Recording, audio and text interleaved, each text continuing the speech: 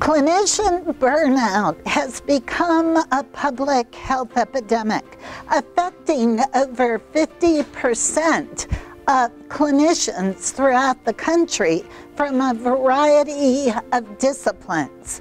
Clinician burnout negatively impacts the quality and safety of health care.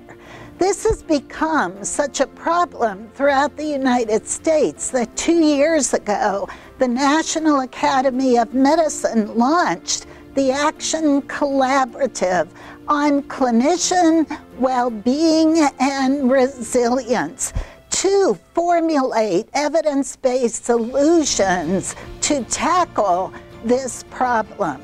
Come join us for the National Fuld Summit in November, where I will be presenting the latest evidence to combat clinician burnout and help clinicians attain their optimal health and well-being.